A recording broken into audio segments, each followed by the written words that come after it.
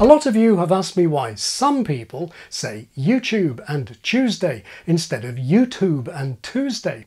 On the other hand, nobody has asked me why most native speakers say statue and situation instead of statu and situation.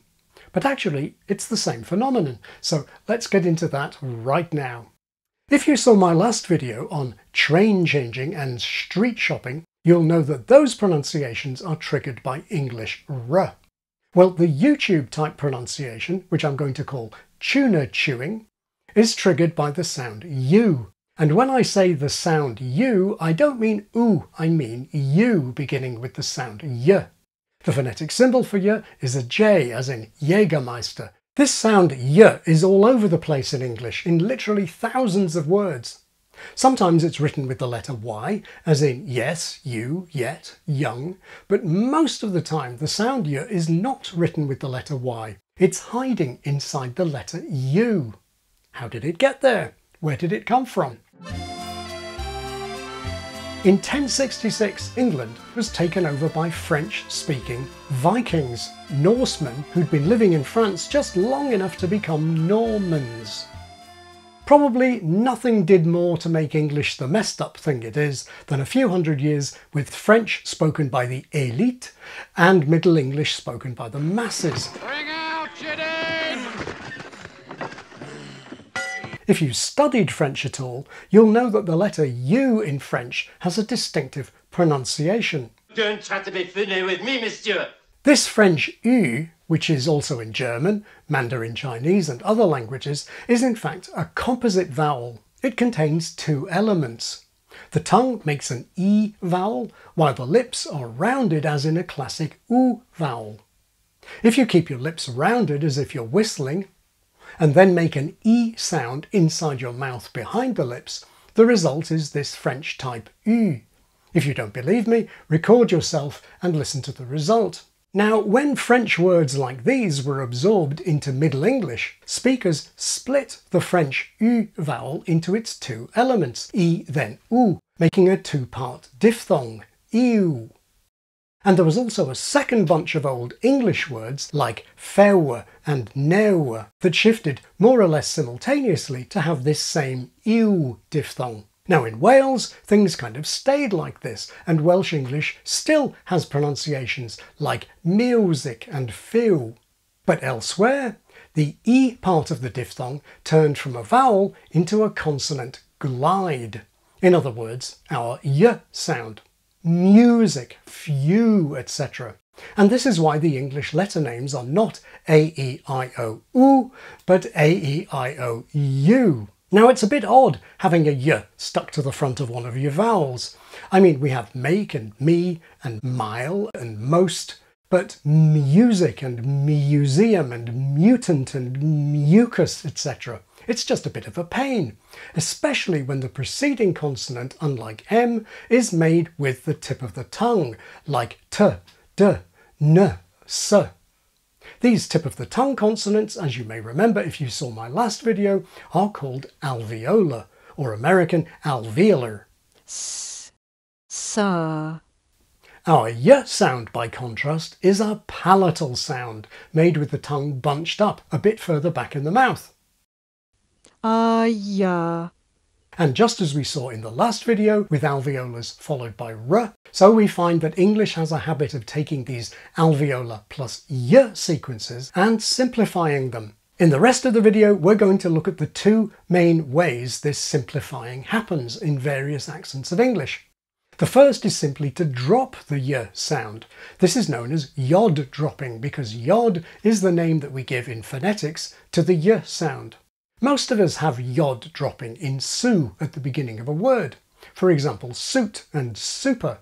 In fact, we find it quite amusing if we hear posh old-fashioned speakers retaining the Y, as in Superman suit.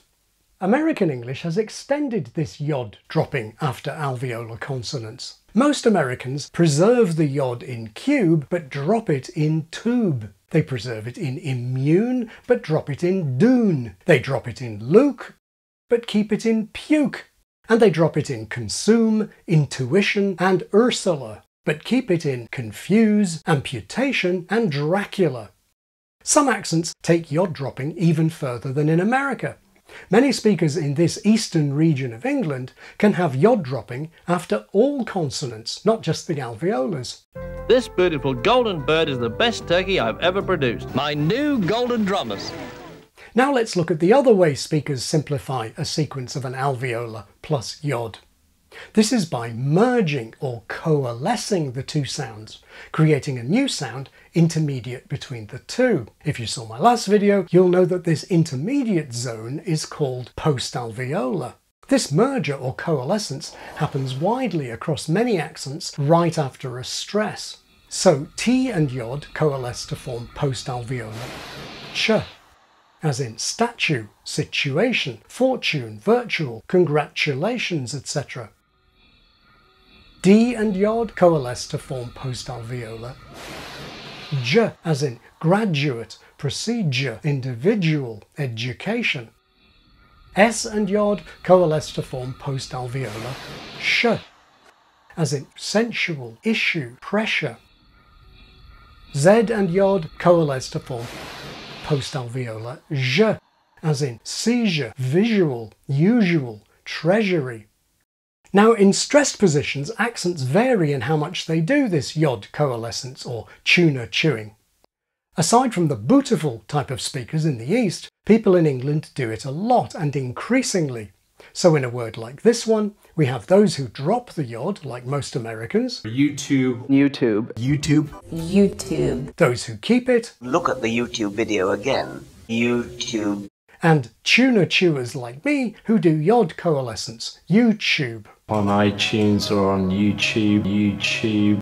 Likewise in this word, Americans generally drop the yod. Dune. Dune. Dune. Dune. Some Brits keep it. Dune? You can't do Dune in a movie. Dune. And some, including me, coalesce it so it sounds exactly like the month, June.